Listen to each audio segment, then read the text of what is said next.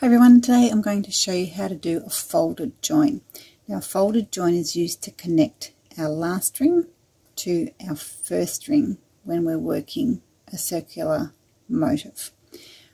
I'm just doing basic rings and chains, and our ring has 4 double stitches, picot 3, picot 3, picot 4. So I've done 4 double stitches joining picot, 3 picot 3, and now we're going to join back to our first ring. So if we did a normal join here, went straight through our picot, picked up our thread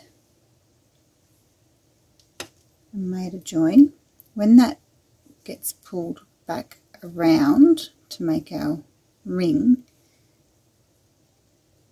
can see the twist that we get in our picot. So to avoid that twist, we do a folded join.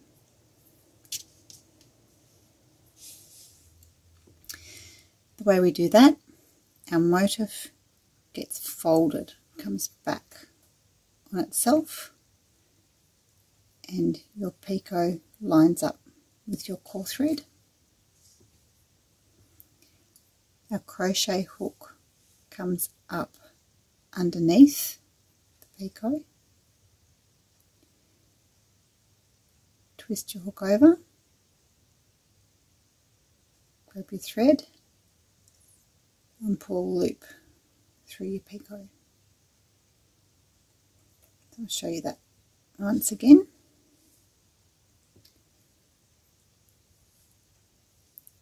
Fold your motif in half, line your picot up with your thread, come up underneath, reach over and grab your core thread, pull up a loop.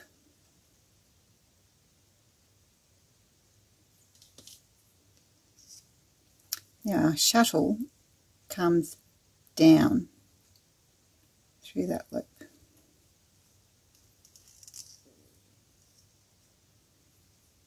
Take out the slack, give it a wriggle, get everything where it's meant to sit.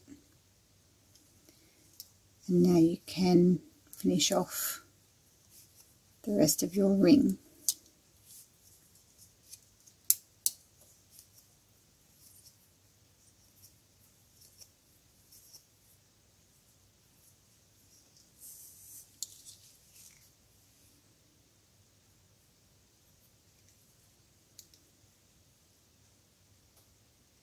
And when you open up your motif, you have a nice flat